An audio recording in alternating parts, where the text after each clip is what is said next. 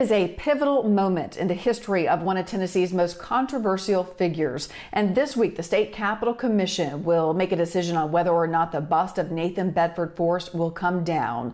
News Channel 5's Kyle Horan tells us the meeting is scheduled for just one day, but the push to bring this bust down has been happening for quite a while.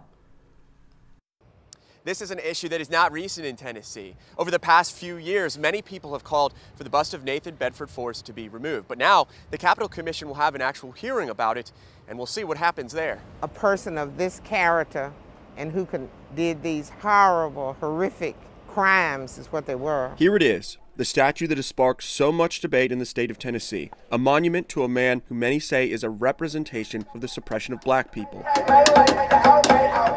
Few people debate Nathan Bedford Forrest's past is controversial. He was the first leader of the KKK, a slave trader, and fought to keep people enslaved. His bust sits inside the state capitol. To know how much it hurts black people to walk past that statue every day, right in between both houses of the General Assembly, does not deserve a place of prominence in the state capitol. Senator Gilmore says he shouldn't be there. Trying to influence my colleagues across the aisle and the governor to make the right decision. That's what she will be telling the State Capitol Commission this Thursday morning. As shocking and as cruel as it may sound, he was fighting against America at this time. In today's term, he would be known as a traitor.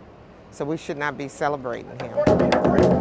Governor Bill Lee has said the issue of the bust is out of his hands. I have confidence that our process here in Tennessee with the Capitol Commission will be fair and representative of Tennesseans. He believes the Capitol Commission is the right body to discuss the statue's removal. He certainly does not deserve a place of prominence. Kyle Horan, News Channel 5.